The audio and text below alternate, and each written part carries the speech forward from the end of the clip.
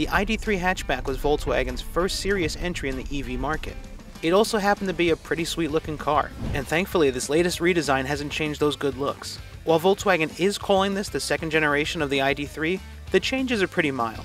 The drivetrain remains essentially unchanged, making about 201 horsepower. The big changes to the ID.3 are mostly cosmetic, with slightly more conventional styling compared to the outgoing model. And some of the exterior design bits have been removed to make the car look less cluttered.